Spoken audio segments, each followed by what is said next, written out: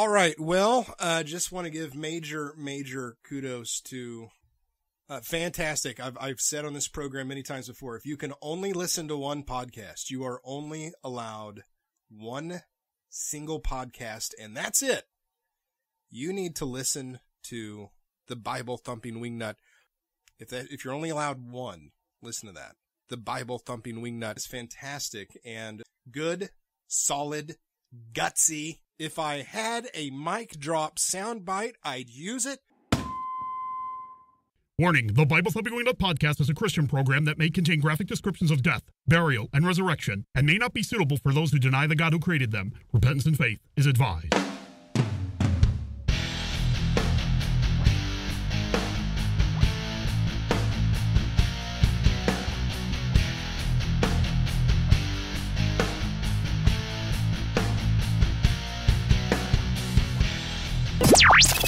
You're listening to the Bible Thumping Wingnut podcast, the podcast that's safe for the whole family. Unless your family contains professing atheists.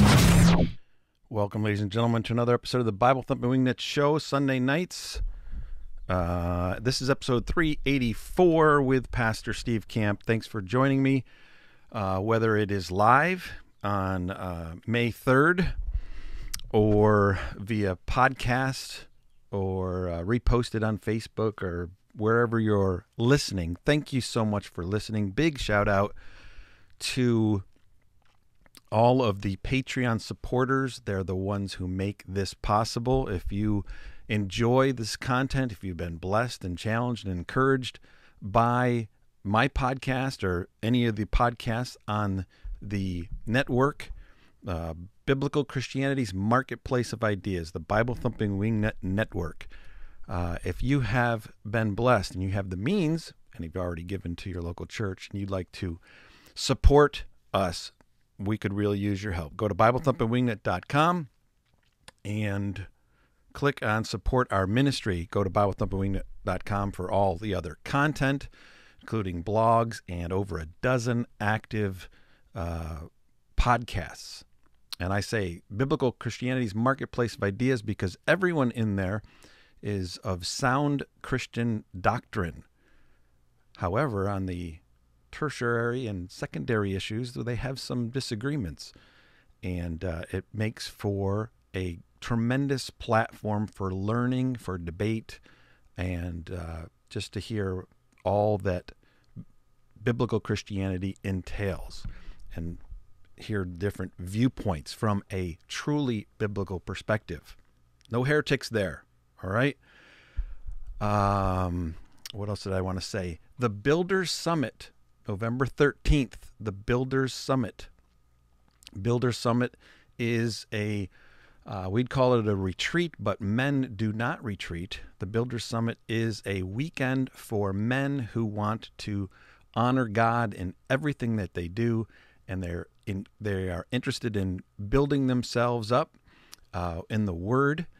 The Builders Summit, November 13, 14, and 15. Right now, early bird registration, it's only $169, and that includes lodging, Friday night, Saturday night, and 6 meals, 2 snacks, all the activities, and all the sessions. Everything. Great time, great price.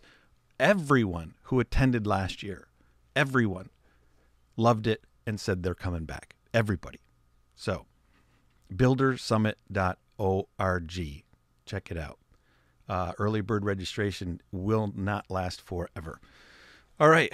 A person that I am very fond of, that I don't speak to regularly, but we follow each other on social media and interact there occasionally, is Pastor Steve Camp. Welcome to the Bible Thumping Wingnut podcast once again. How are you, sir? Got to unmute yourself. Very good, Tim. Great to be with you. And though I'm a Cubs fan, you're a Boston fan. We're living proof we can coexist. Yes. Together. Great to be with you on this program. Hey, this is the first time I have had any guest on, whether it was a repeat person or a first timer. You're a repeat guest on the show. this is the first time that when I said, "Hey, do you want to come on the show?" you never asked, "What are we going to talk about?" Yeah, I trust you, and this as I love your network. The scriptures are sufficient for all matters of life and godliness. So I figure anything is good fodder for encouragement to the body of Christ and to process through the onion skin of scriptures. So you're a very well versed interviewer, and so I trust you in that. So anything that you would like to discuss tonight, I'm happy to venture into. All right. Now, I follow you. Another reason why I love having you on, not only did I listen to and still enjoy your Christian music, but thank you. The thing that cost you your career was standing up for biblical principles, for righteousness, and being bold and not afraid to speak up. And we've gotten older now, and you're still bold and not afraid to speak the truth. And not everybody accepts it, and it gets you into a lot of trouble. And sometimes we disagree, but we disagree. And I don't know. I just feel like I'm better friends with you than I should be, because we haven't spent that much time together. But I somehow feel that we have a kindred spirit just by the interactions that we've had and the interactions we've had online. Absolutely. Well, what you're referring to initially was the 107 Theses. I wasn't trying to better Luther in his 95 Theses. I just had more ground to cover than papal indulgences when it came to the Christian music industry back in 97 when those were released on October 31st of that year. I was concerned about all the secular ownership of publishers, music companies, and so forth that still exists today. And, if you take the king's money, you're subject to the king. If you take non-believers spiritually funding a Christian enterprise, you're what 2 Corinthians 6, I believe, firmly says, that you are heterozygantes, you are unequally yoked, and in a common ministry or spiritual enterprise. And so it was a no-brainer, actually, Tim. I don't know how much courage it took, but I was in Europe and traveling and even ministering in Germany and in England and different nations there within Europe and the British Commonwealth, as it were. And I took some time off and went down to Wittenberg, and I saw where Luther had his table talk and where his church was and what he had walked those same cobblestones and had called a recalcitrant Roman church to repentance. And so I started to write on anything I could find. These 107 Theses, they came out that October 31st, and I am so glad the Lord did not allow me to know the fallout that would have occurred, because I think I would have never done it. But here it was a earth-shattering time for myself, for my family. People that I'd worked with for years in Christian music said they didn't want anything to do with me, and I thought every opinion was welcome in a pluralistic environment. I guess it's not really true, is it? And so, I think, Tim, you and I are of the age that we learn that what gives us the fortitude, and I loved what you said about the men's time. It's not a retreat, it's an advance. It's equipping men of God to do the work of God, the will of God, by the word of God. And when we are convicted that we fear God more than man, then the choice is simple. If we make allowances and stutter in the face of opposition, then we're doing the Nashville two-step with the truth rather than speaking clearly on the things of God. So that was the history behind that, and here we are, years later, and you and I both are still carrying on by God's grace alone. That's not a boast, but just by God's grace alone to hopefully stand for what is good, righteous, and true. And in the environment that we find ourselves in, not only is the political environment walking around with both feet planted firmly in midair, but also we see evangelical Christianity uncertain as to its identification and its calling. And so the need is just as profound now as it was back then.